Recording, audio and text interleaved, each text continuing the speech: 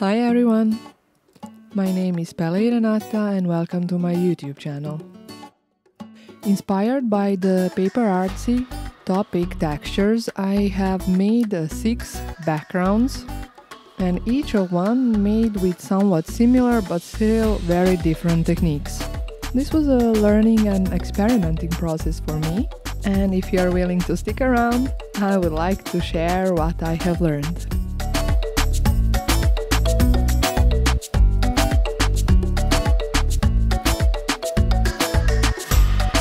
So let's get started. I have used heavyweight, smooth watercolor paper and masked the edges using a blue masking tape.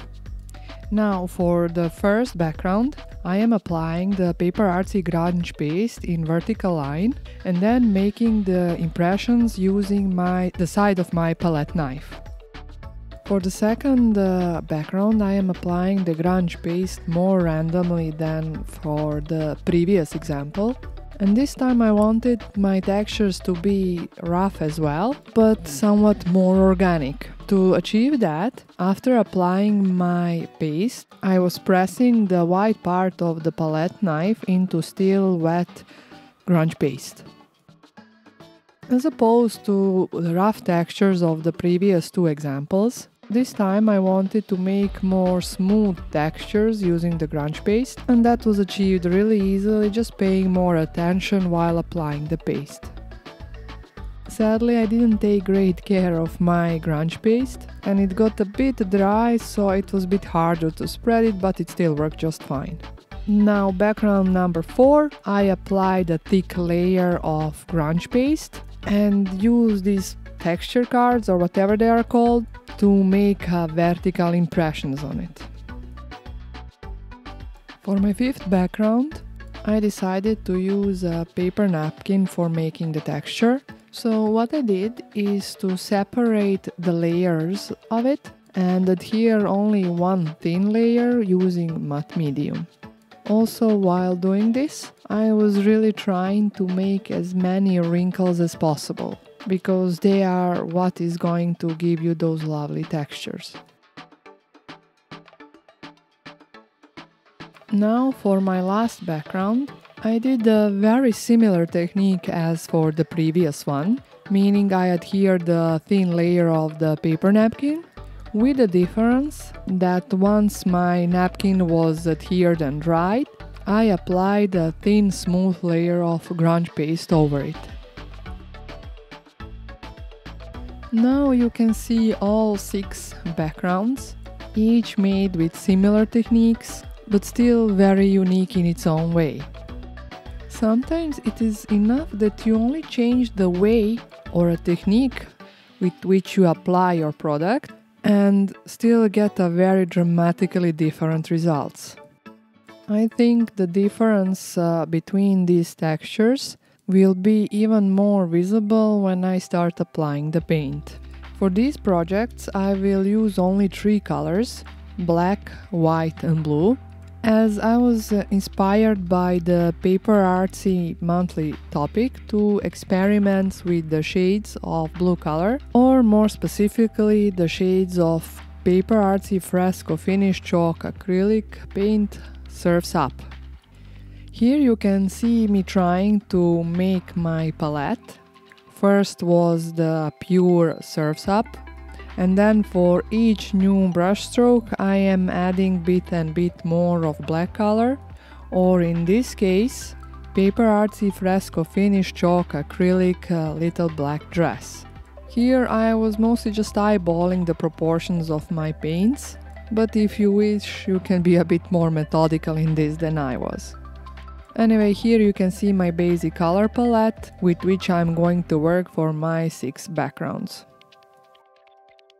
Now I will be working with the 2 backgrounds at the same time, always applying the same shades, but with different techniques. So as you can see, here I am making brush strokes only in one direction for my first background, and here on occasion I was dipping my brush into the water. At this point I really wished I had a PaperArtsy glazing medium at hand, But hey, that's something I will have to change for my next project. Anyway, for the first layer of my next background, I have actually dipped my brush into the water, but for every other layer I will use a dry brushing technique.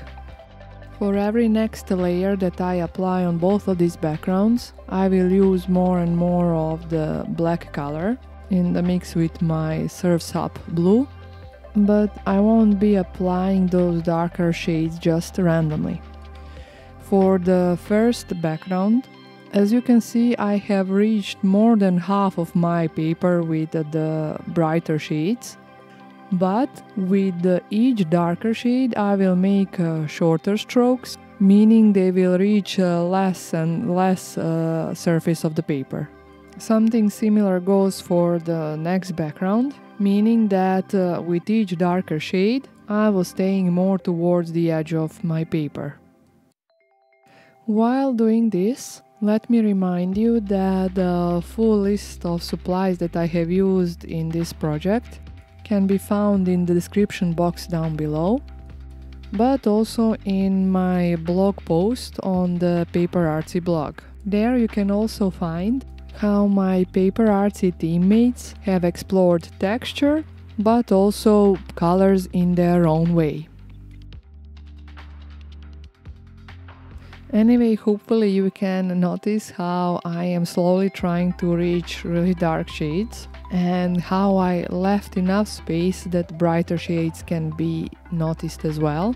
But of course at this point this just looks so much like a mess. But trust me, it really does get better when I add some white color and even more when I peel off this blue masking tape. Now I am switching on to my next two backgrounds, and for them I wanted to do something a little bit different. So I have decided to start going first from the darker shades and then slowly build up to brighter shades. But to spice it up even more, I decided to use different techniques for applying the paint. For the lower background I am applying the paint with my palette knife, while very often using tapping motion to make really fun and interesting texture. It is very discreet, but later I will emphasize it using white acrylic paint. But for the upper background, I am just brushing the paint over the texture. Now last two backgrounds.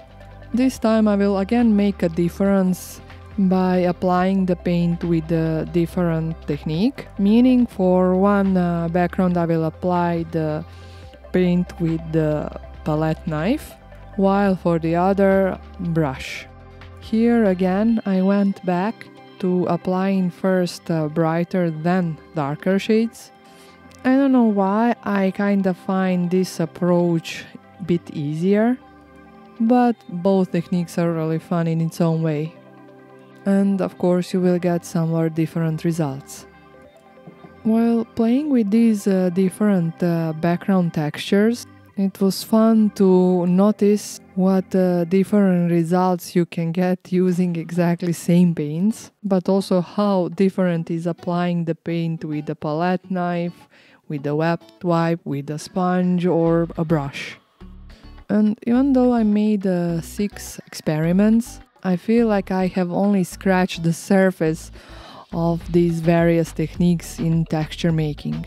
Now, one last thing that was left for me to do was to add some highlights, and for that I have used 2 different techniques. One was using a sanding block. The point is to hold it as horizontally as possible, and that way you will remove the paint only from the most textured areas.